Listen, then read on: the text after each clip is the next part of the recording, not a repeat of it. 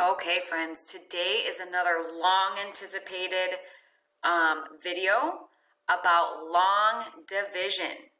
Now, long division is a way to divide.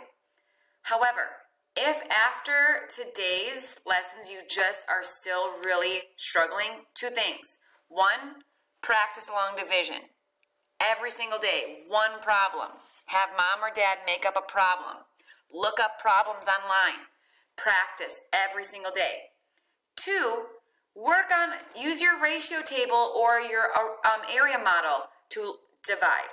However, I am going to say long division this way is probably the quickest and most efficient and what you will probably use as you go further along in school. Okay? But to start off as fourth graders, I have some helpful hints for you. Some helpful ways to remember the steps. Because long division is a lot of steps, okay? And if you are someone who is really confident in your math facts, you're going to be ready for long division. If you still haven't mastered your math facts, that's telling you you should practice, because this may be a little bit more challenging. Okay, so for long division, you just have to think of a little phrase, and the phrase starts with the letters U, D, M, S, B. But that's not going to help me. A little sentence is going to help me. So if you can remember, ugly, dead monkeys smell bad, you can remember the steps of division. So for you, the ugly, what that really means is you're going to be doing some underlining. And I'm obviously going to show you some examples. The D for the dead is you're going to have to divide. The M in monkeys really means you're going to multiply. The S for smell is really going to be subtracting. And the B for bad is bring down. So if you can have the ugly dead monkey smell bad kind of phrase, you will know that you'll have to underline, divide, multiply, subtract, and bring down. You have to do these steps in order. You can't jump around, okay? All right, so I'm going to show you 3 examples today. Notice I have my underline, divide, multiply, subtract, bring down. When you're working, have this out. I will create a poster for you of our little acronyms so you can refer back to it. You can have that open while you're working. I'll have a poster for you made. It will be underneath today's assignment. But here I have my ugly dead monkey smell bad, or my underline, divide, multiply, subtract, and bring down. Let's look at our first problem. Okay? And we are going to be working with 3 by 2 digit multiplication, or 3 by 1 digit division. Okay, so let's say I have 168 divided by 8. I know 8 is my divisor because it's my smaller number. 168 is my dividend, and my quotient will go on top. Okay, so I'm just going to follow my steps. The first thing I'm going to do is underline. Okay, I'm going to underline the first number of my dividend, 1. Well, I ask myself, can 8 go into 1? No. So I have to keep underlining. Okay, can 8 go into 16? Okay, yes it can, so I know I'm done with underlining. Okay, then I move on to divide. What this means is, what it's really asking you is the underlined 16, what is 16 divided by 8? If you know that in your head, awesome. Another way you can ask yourself this is, what times 2, oh, I almost gave away the answer. What times 8 is 16? Well, I know 16 divided by 8 is 2, and I know 2 times 8 is 16. So I'm going to put my 2 on top of my house, my answer to my division problem, and I divided. Okay? Now, the next step is to multiply.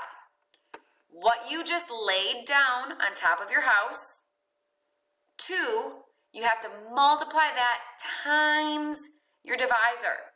So in this case, it's going to be 2 times 8, which is 16. And I put it right underneath my underlined number. So I multiplied. Perfect. Then you subtract. Okay. Oh, this is an easy one. 16 minus 16 is 0. Cool. I subtracted. Now I have to bring down. I look at, do I have any numbers left in my dividend? I've worked with the 1 and the 6, but I still have my 8. So I have to bring down that 8. Look, I'm going to bring down that arrow, and I'm going to put it right next to my 8. I brought down. Now you start all over again. You go back up to the front and you start over. All right, I have to underline. Can 8 go into 0? No, so I just extend it. Okay, how many times? So I underlined again. Now I'm at divide. What is 8 divided by 8? Or I can ask myself, 8 times what is 8? I know 8 divided by 8 is 1. So I'm going to put it right, my 1 on top of my house, right above my 8.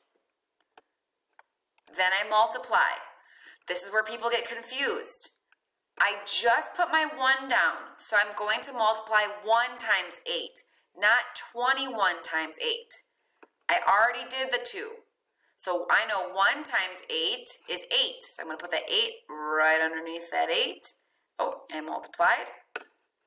Oh, what comes next? Subtract. I have a 0, so I subtracted. Do I have any other numbers to bring down? Nope. So I can be certain that I'm done. And I want to make sure I finished with a 0. Do I have a 0? Yes. So I can be confident that I am done with my steps. So right now, I think that 168 divided by 8 is 21. But I always check my work. So I'm going to do 21, my quotient, times my divisor. And if I'm right, I should get my dividend, which is 168.